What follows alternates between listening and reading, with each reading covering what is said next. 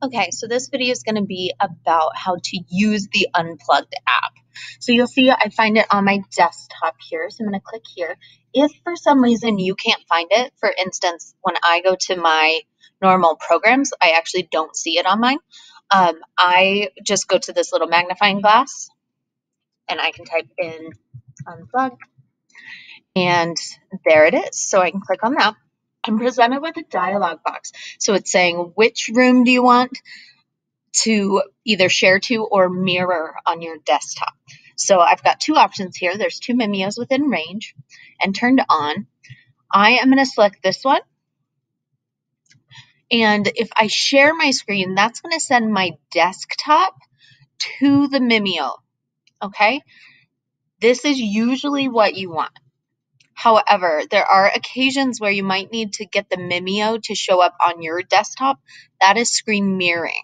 So I'm going to go ahead and demo share screen real quick. Okay, so as you can see, it did begin sharing my desktop to the screen. The nice thing about having your screen on a Mimio is that you can use the annotation tools, and you can also use your pen or your finger as a mouse. So if I click on Chrome, it takes me to my home page. I can use either my password or my past used screens.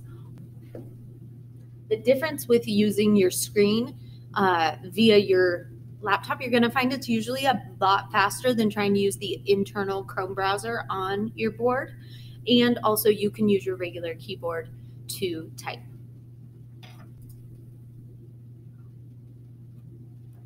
And so now here I am on Chrome on Schoology, and I can use my annotation to draw the attention of students to where I need them to click and whatnot. Please note that when you are annotating like this, you cannot click off of this page until you clear the annotations. So you have some options over here. I'm going to go a little bit more in depth on that right now. You can change the color of your pen if you need. You go red, black, blue, green. You can highlight so that it's not as dark and you can still see through it. The broom will erase the whole screen of annotations but leave you in annotation mode, whereas the disc obviously will help you save it to the panel. Keep in mind, it's saving to the panel, not your computer. And then the X will clear it all and leave annotation mode, which is what I'm going to do now.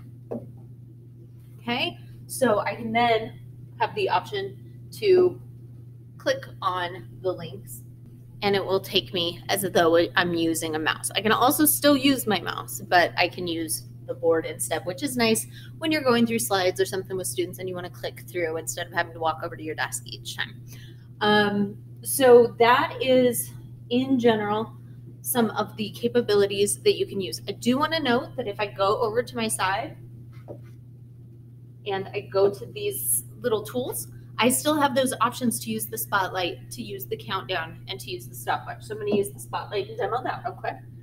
Again, remember, make it bigger, make it smaller, and I can always change the contrast so that it's not as drastic, or I can make it darker. Okay. And my stopwatch and everything will just pop up on top of whatever I have up. Okay, so you can leave your screen up and still use some of the Mimio tools that way.